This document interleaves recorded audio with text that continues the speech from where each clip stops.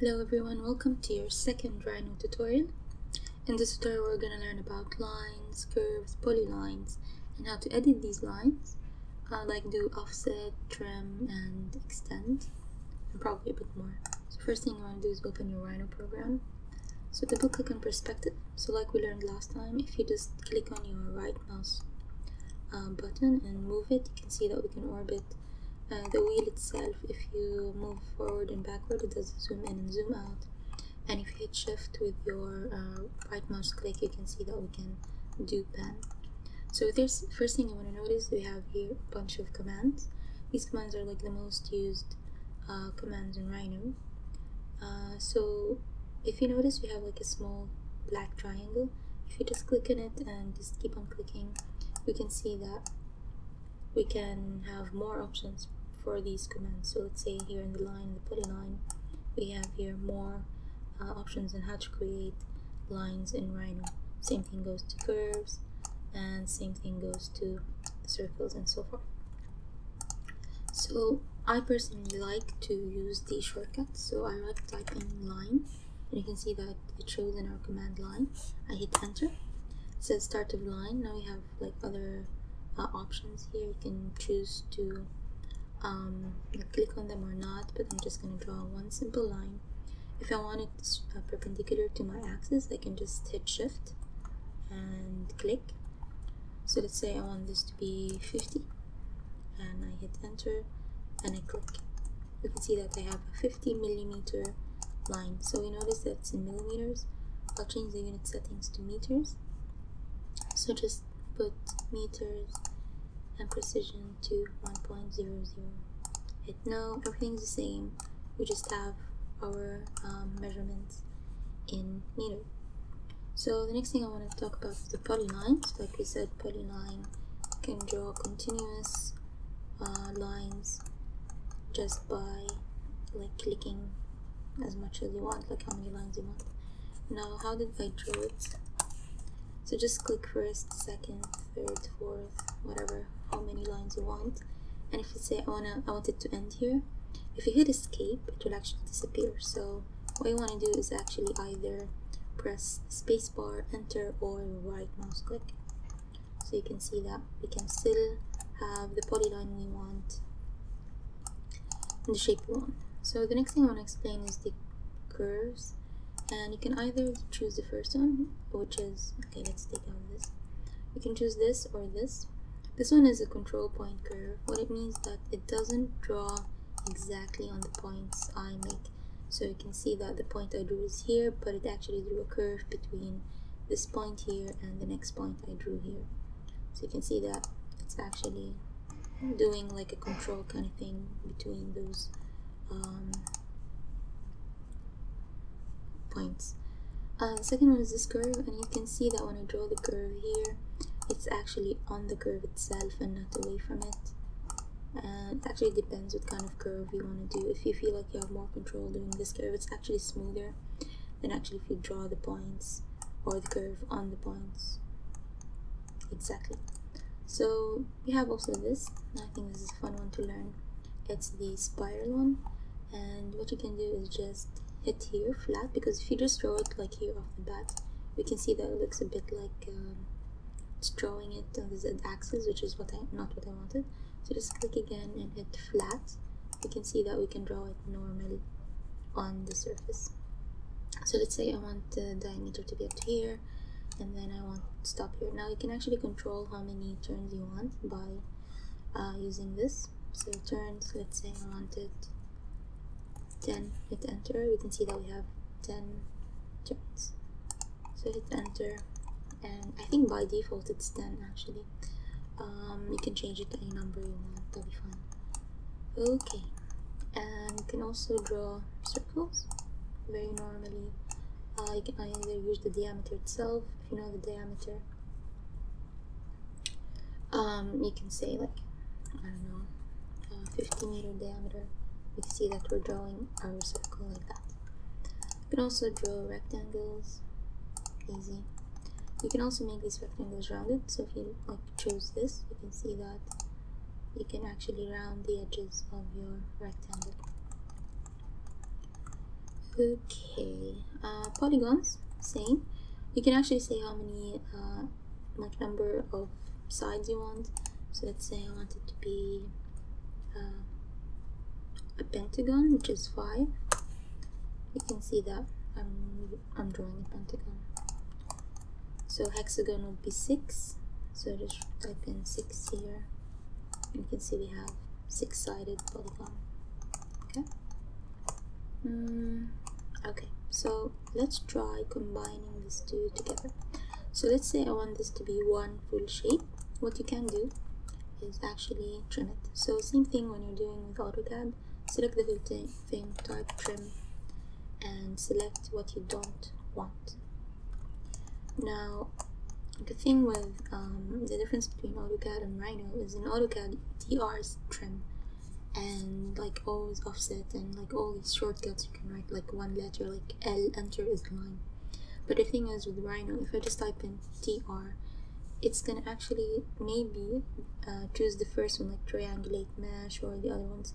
So I'd really prefer if we just type in the whole word together, like say polyline. If I just write in polyline, it can sometimes actually go to polygon, and it's a bit confusing. So I would recommend trying to type the whole word as one. So let's say if like I want this to be one whole shape, like when I drag this here, I can see that it's disconnected from the rectangle. So when I do this M enter or M spacebar, I can move it.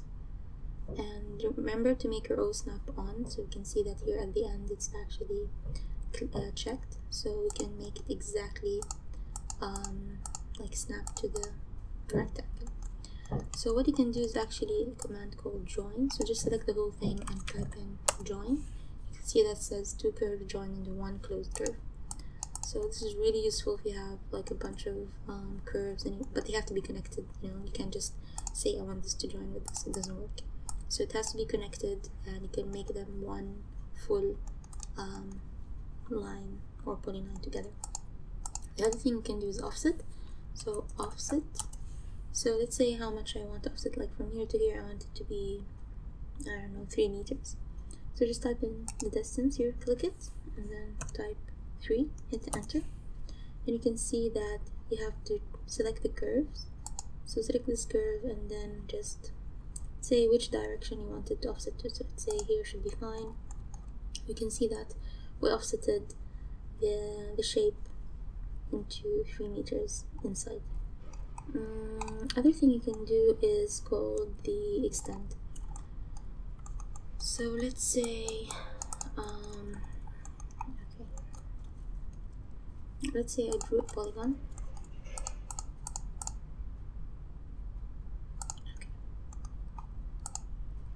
Okay, let's say I want to extrude or extend this line up to here.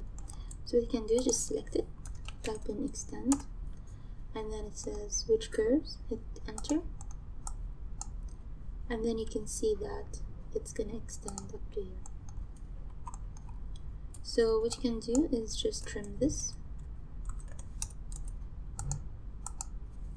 And the thing when you're trimming a polygon, sometimes you have to type trim twice. So just select it again, hit trim, and delete the second one.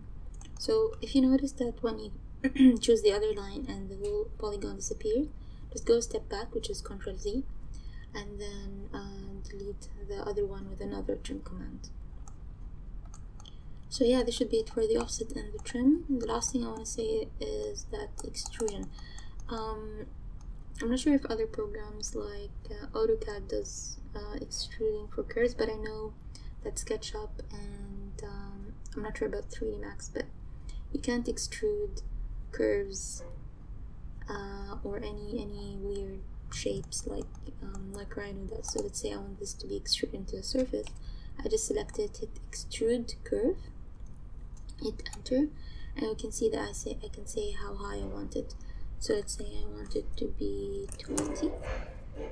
So if you notice that it's a bit of a wireframe design, just click in your wheel and choose this one, and it makes it a shaded view, which you can see the surface better. So let's say I want to extrude this one, and if I click, I can see that it's one solid shape. Now by default, if it's the first time you're using this program, solid here would be no. It could be like this. So when you extrude it, it's just gonna make it a surface and not a closed shape. You can either cap it in this case, which closes it for you, or when you extrude, say you want to extrude this, make sure that your solid is a yes and not a no, and you can say how high you want the shape. Okay, now why is solid important? So let's say I want to extrude the curve. Let's extrude this one, and if my solid is a no, okay, so let's keep it as a no. If I want to extrude this as a wall, so let's say I want to extrude it,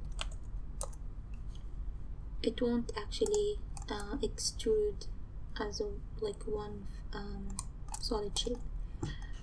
If I say I want to cap them both, you notice that it caps each surface on its own. So let's say if I want to delete this, you notice that it deleted the outer shape completely and not what I wanted, like in between. So what you can do is, before you extrude it, so let's say extrude, make sure your solid is yes, and you can see now that we have a one full shaped solid. Okay, and last thing I want to say is about actually editing your curve. So let's say I have this curve and I wanted to edit, like I want it on the Z and the X axis, and then suddenly I wanted to go to the, I'm sorry, I wanted to, it's actually in the X and the Y axis, and I want it to be in the Z axis. So you can see we have here two options. One is the edit points on, and this is points on and off. So this, if you click this, we can see that it redrew the points we have. Now if you remembered, we actually, when we drew this point, we actually used this one. It was a bit far. This one here, if you notice from the drawing itself, like the points are going to be on the curve itself. So just by moving these points, you can see that we can actually move these points and make it different. Now if you just click on the point and hit Control, you can actually move the point in the Z axis. So we notice that it's a bit going upwards and not flat on the Z and Y axis. Okay, you can actually also extrude this. Very easy, there's no problem. I think in other programs, if it was a bit complicated, the curve, it's not so easy to extrude what you want. It's not as easy as it does it in Rhino. That's why I think Rhino is actually the best program for you. So just extrude the curve here, and you can see you can extrude anything you want. Even the line can be extruded, everything can be extruded. So as long as you have a line or a polyline or a curve, you can extrude it, no problem. And yeah, that should be it for the lines. Next tutorial I'm going to talk about surfaces and how to edit these surfaces in Rhino. So thank you so much for watching, and I'll see you next tutorial.